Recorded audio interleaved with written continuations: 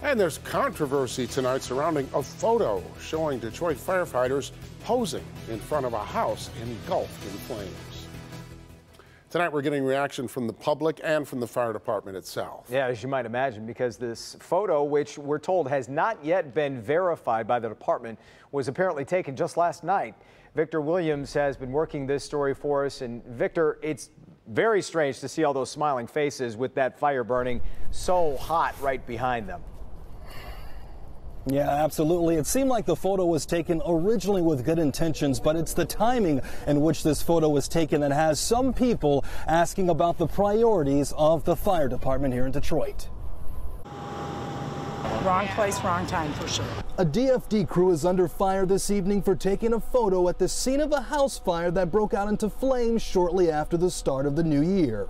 I just think if they're on duty like that, they shouldn't be posing in front of a house that's on fire. They need to be worried about who's in the house and putting the fire out. Somebody could be hurting there, a kid, anybody. I think they should get fired. The home was vacant, but we're told the picture was supposed to be a sentimental moment for Battalion Chief Gary Fisher, who was retiring. Still don't matter. You still should put the fire out and then celebrate.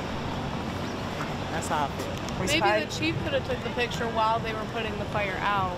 Tonight, this is all that's left of the house. Apparently, the flames were so high that firefighters couldn't fight them from the inside and could only treat the blaze from the outside defensively. Regardless, Catherine Johnson believes the firemen could have used their time more wisely while on the scene.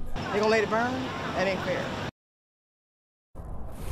And Fire Commissioner Eric Jones did send us this statement regarding this matter. It reads, quote, "There are a lot of ways to celebrate a retirement. Taking a photo in front of a building fire is not one of them. We will investigate this matter and follow the facts where they lead us. And if this photo is verified, discipline will be in order." So we'll keep you updated on what happens. Reporting live out here, Victor Williams, Local 4. Victor, as for the fire itself, is there information on what may have started that? So from what we understand, there are a lot of vacant homes out here on Green Street. And right now at this point, it's still an investigation and no telling what could have happened here. Okay, thank you, Victor.